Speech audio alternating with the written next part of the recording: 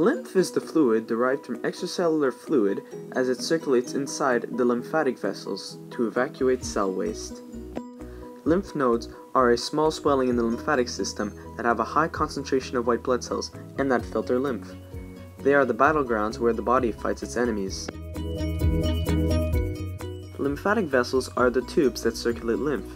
They have thin walls and include valves. White blood cells are small transparent cells that circulates through the blood and lymph. Its main job is to fight pathogens, and it has two ways to defend the body. The first way is phagocytosis. Phagocytosis is the mechanism whereby white blood cells ingest and destroy certain microorganisms. It surrounds the pathogen with its body and then digests it.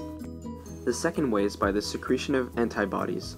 The white blood cells secrete specific antibodies to attack a specific antigen to neutralize it, so it will secrete many antibodies to attack that antigen. The antibodies will surround the pathogen and attach to it and then destroy it. Extracellular fluid is a clear liquid that surrounds our cells and contains water and other substances from blood plasma. It also contains white blood cells. The lymphatic system picks up waste from cells and then returns it to the blood for it to be expelled. It also carries white blood cells for it to defend the body. It works by retrieving the waste from the cells by the extracellular fluid, which enters the lymphatic vessels and is then considered as lymph. The lymph then flows to a lymph node to be filtered. It is moved by muscle contractions. The lymph node is filled with white blood cells to destroy antigens and dumps the waste into the blood. The lymph goes into the blood and is now considered as plasma. Lymph is moved by muscle contractions in the lymphatic vessels. It has valves to keep it flowing in the right direction. Blood is moved by a pump, which is the heart, through the blood vessels. There are three vessels: arteries, capillaries, and veins, but only the veins have valves.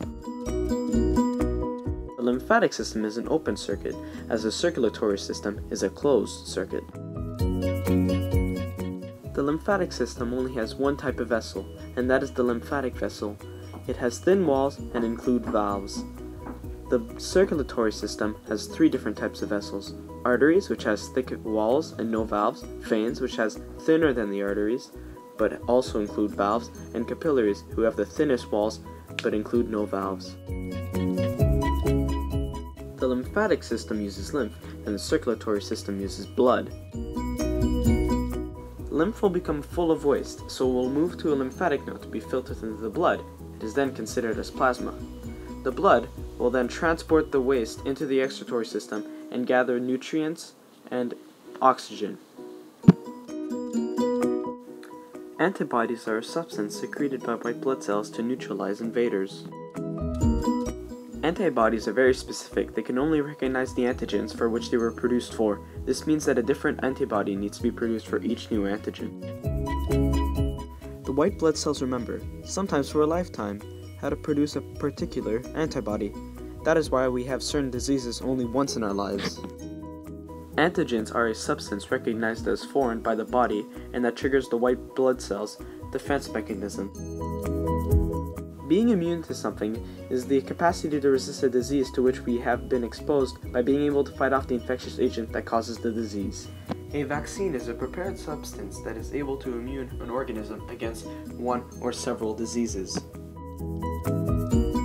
There are two types of vaccines: live vaccines and inactive vaccines. Live vaccines are a type of vaccines where the agent is still alive but has been chemically treated to render it harmless. Inactive vaccines are vaccines developed only using a part or parts of an infectious agent that can still be recognized by the body. The lymphatic system is an open circuit, and the circulatory is a closed circuit.